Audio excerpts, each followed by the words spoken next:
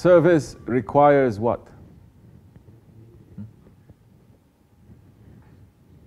If you want to serve, what is the most important thing to have when you want to serve? So many are going to say love.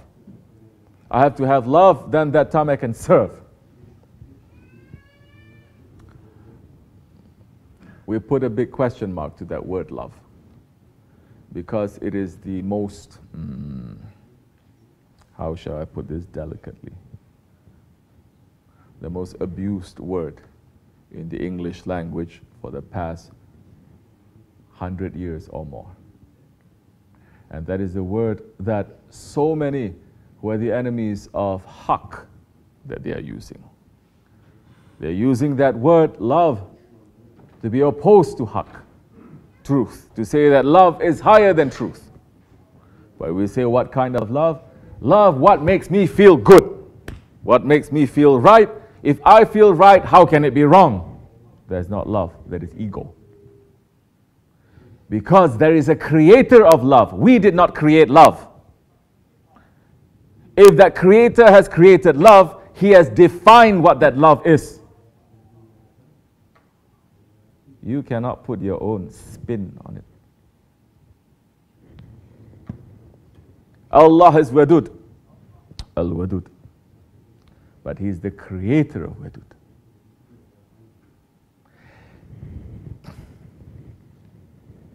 Anyone can say, oh, I believe in God, I believe in Allah, so I think love is like this, love is like that. No, you cannot too.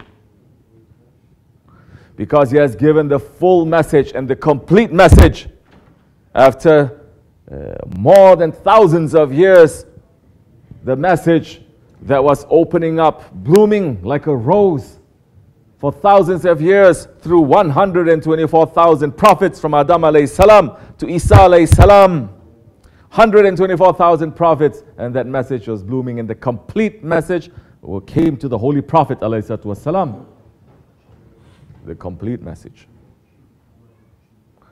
So it is not what you think the message is. It is what the owner and the creator of that message gave to His beloved messenger, alayhi salatu wassalam.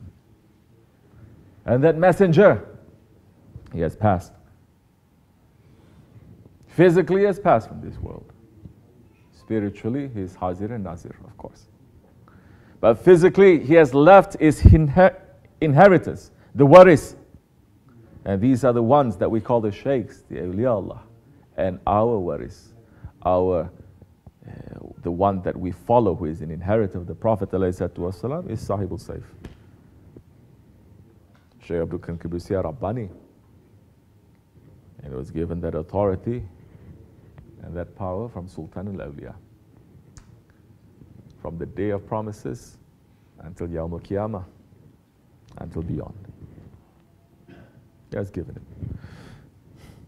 So now,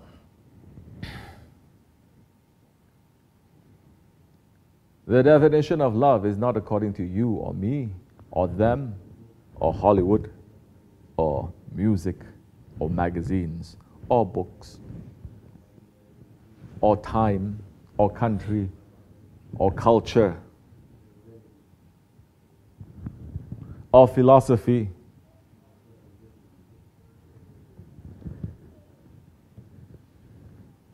The definition of that love is held by the owner of that love,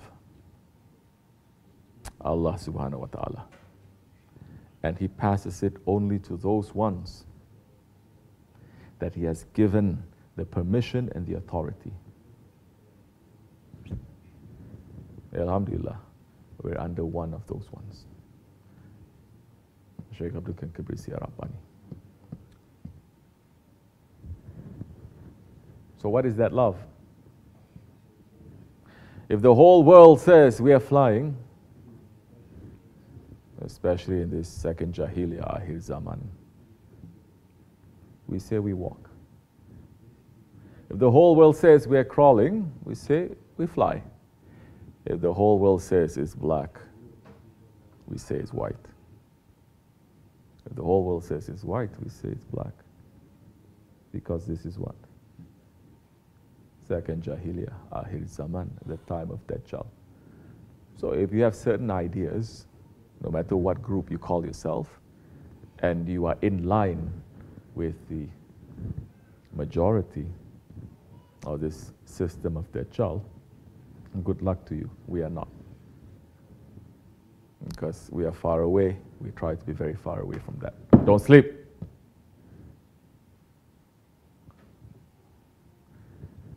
So what is his love now?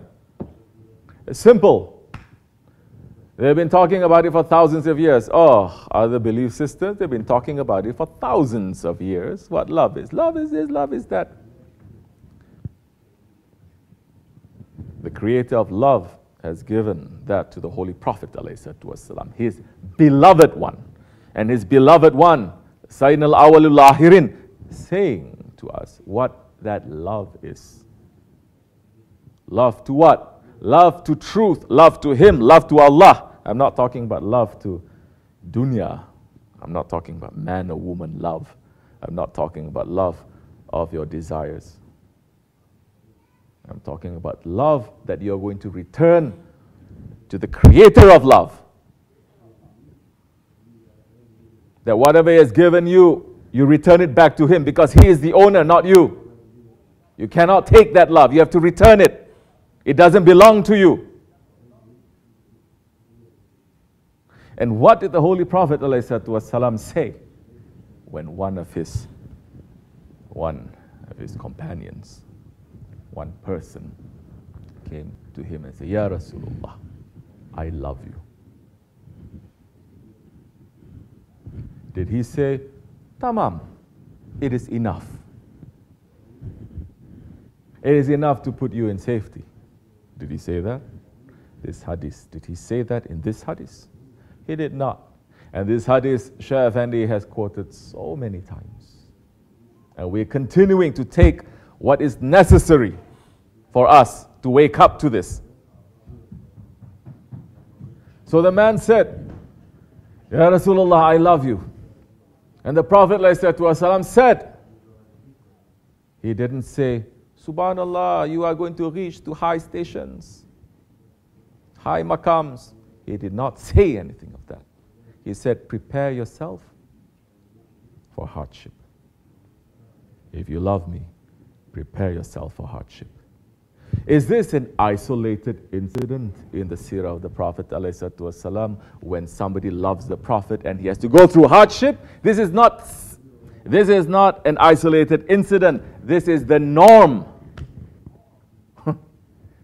All those who loved the Prophet ﷺ during his lifetime, they all went through severe tests and hardship. Tabi'ins went through that severe test and hardship. All those who love truth up till Yawm al-Qiyamah, their lives will be filled with tests and hardship to prove that love. Because they love. Holy Prophet ﷺ says, prepare yourself for hardship. Now with that love, all those hardship, it'll be very easy. All that hardship will make us strong. All that hardship is going to give us more faith and more love. It is not the opposite. Dunya is thinking hardship is bad. No, hardship is good. We've come to that point now in this Akhir Zaman. Black is white and white is black. If they're saying that, you have to think the opposite. Especially something that they say officially. Now that hardship, what is the khutbah that we are mentioning today? It is the year of sadness, isn't it? 1400 years ago, in this time of Rajab, we have to study what? The seerah. It is important to learn about our history. Oh, why you have to learn? Why you have to study? Love is enough. Did anyone just through love of, say, law, they become a lawyer? They don't have to go through school. I love to become a dentist. Very good. You love, I give you diploma. You can become a dentist. Ever it happened in this world? You love and you have to go through so much hardship, isn't it? Years. There's no guarantee that you're going to pass too. If you don't have enough discipline that you put into that study, no matter how much you love, you will fail. So now, those ones who went through the tests, how did they go through the test? How did they pass through the test? Just through love. The same ones who said, we love you, Ya Hussein. We give our lives to you, Ya Hussein. We love you, we love you, we love you. Yet those group of people, they are not the same group of people who were in Medina, who were in Mecca. They did not go through that test. They did not have that discipline with that proclamation of love. The nighttime falls, they abandoned and betrayed Hazrati Hussein. But they are the first ones to say, we love you. So the love comes with hardship, comes with tests. How are you going to pass your test if you don't study? How are you going to pass your test if you don't have discipline? As far as I remember, the whole teachings of this tariqat, it is based on fighting against your ego. It is not based on loving your ego. Those who wish to go somewhere, those whose role models are the Sahabe Kiram, these Tabi'ins, our sheikhs who went through hardship, they are all role models.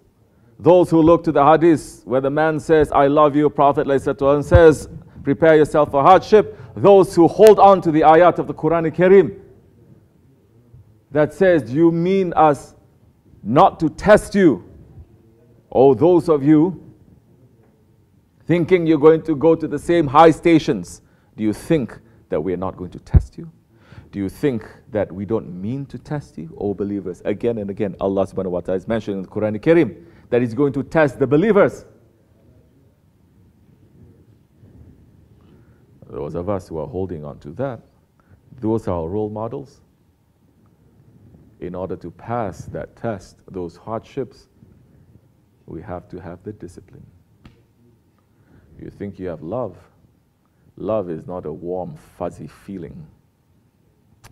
Love is not just you feel so good inside, then with the little prick of the needle, everything's going to burst. Love is when you're getting knocked from wall to wall. Love is when you're going to be scrubbed with a Brillo.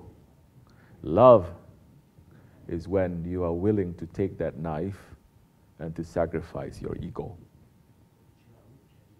to make the ultimate qurban. The ego to Allah subhanahu wa ta'ala is not to say, I love you, my ego, I love everyone. Whole world, whole Dajjalic world is talking about love. We're not going to talk about love. Because if you want to talk about love, no one falls into that category. Like what we said before.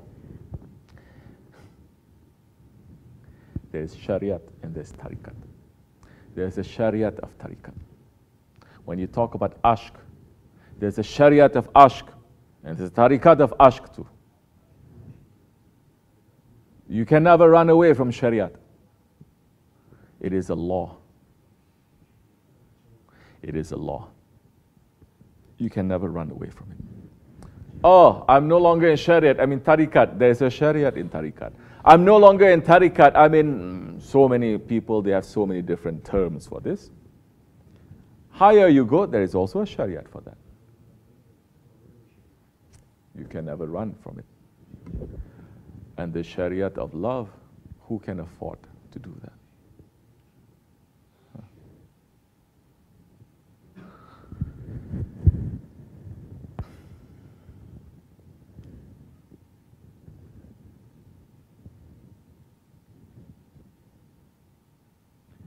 A discipline for the sake of Allah, for the sake of the Holy Prophet ﷺ, is the Shariat that contains the love and it contains the Haqq. without that container, without that protection, without the discipline, everything will go to pieces.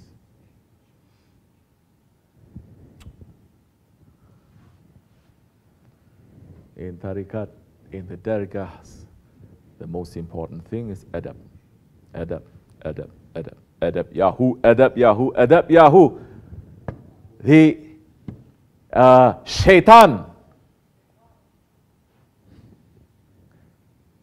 Some groups, they love shaitan, astaghfirullah. They're saying he is the example of the ultimate lover of Allah, right?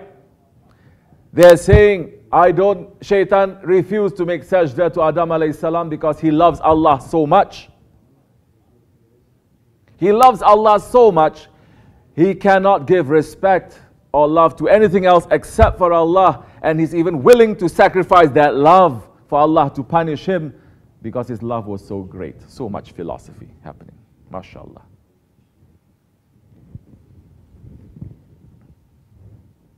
Isn't that what it is? So shaitan had so much knowledge. He had so much love.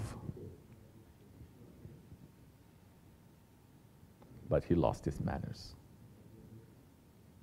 Did that love save him? Did Allah subhanahu wa ta'ala say, oh, you know what? You slip, it's okay. You love me. I know you make that mistake. You love me. And I forgive you. It's okay. Allah did not say that. The shaitan is being punished up till today. It has not even started his real punishment. But Allah subhanahu wa ta'ala is the most forgiving, saying, I will forgive you, I'm the most forgiving.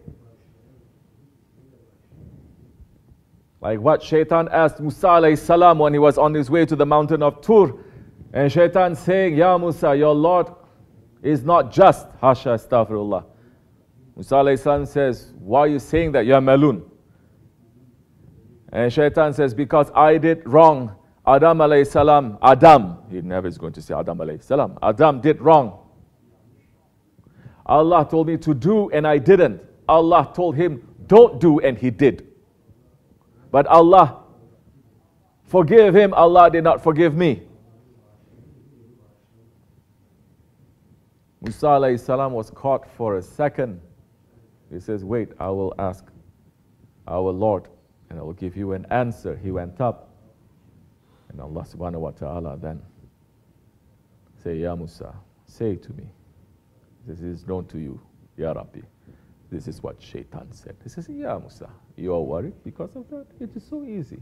Give him an answer. He says, your Lord is most just. Tell him I will forgive him. Instantly. He knows where the grave of Adam alayhi salam is. Go to his grave. And this is another proof to those ones who hate us to go to the graves of prophets and to saints. Allah is giving order to shaitan, meaning there is a rahmat for shaitan to get at Adam alayhi salam's grave. You think there's no rahmat for us? Say to him, you know where Adam alayhi salam is? Go to his grave. Do what you were supposed to do on that day, which is to make one sajda to him. Tell him, go to Adam alayhi salam's grave, make one sajda, I will forgive him. Your Lord is most just. Musa alayhi salam went down, said to shaitan, easy, my Lord is most just. He is saying, go to Adam alayhi salam's grave and make one sajda, he will forgive you everything. Your sin at that time and all your sins that you have committed until this moment. What did shaitan say? He said, I did not make sajda to him when he was alive. Now he wants me to make sajda to him, to his dry bones. Never I'm going to do it. He became more shaitan.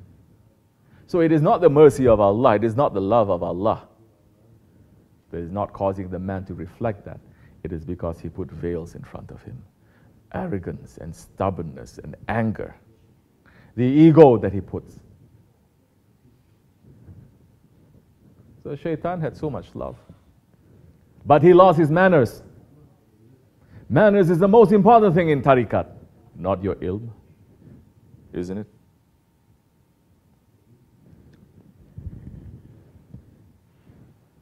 Not even a love, because everything has to have proof.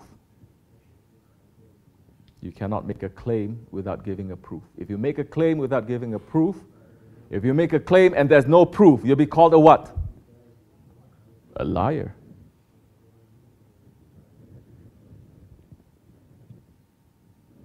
And the Sahabi asked Prophet ﷺ, Ya Rasulullah, can a believer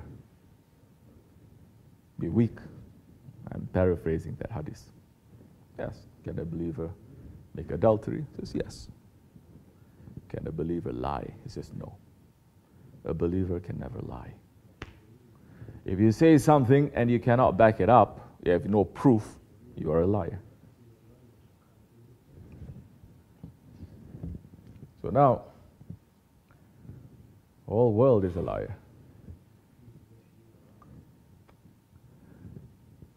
We want to keep our manners. And the only way to keep our manners is to have discipline. It is impossible otherwise. The whole fight against to our ego, the whole jihadul akbar, it is to discipline ourselves. Last our check, our tariqat is based on that, isn't it? Fighting against our ego, fighting against dunya, fighting against shaitan, fighting against hawa, isn't it? Fighting against our anger, our stubbornness, our pride, our envy, isn't it? Where is the love in all of this? I didn't hear nothing. Suddenly everyone is talking about love. Oh, maybe that's all that they can talk about and they can give through speech.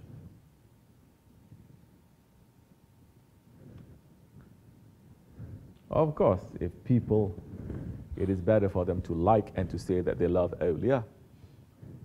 Anybody who does that, there is some safety to them. Of course we know that. An unbeliever who looks at our shaykh with love and say, you look very nice wearing that turban and that jubbah, the face is lighting with that faith for a split second. That one, inshallah, has more shafaat than somebody who is worshipping, calling himself a Muslim, but is hating the friends of Allah. Definitely. But you cannot say now, the one who says that one word to an awliya Allah has more safety or has more value or has equal value to the ones that their whole lives they are fighting against their ego for the love of that awliya Allah, that they're giving up this dunya and this hawa for the love of that awliya Allah, that their ego is getting knocked wall to wall for the love of that awliya Allah. You cannot put the same thing together. That is unjust.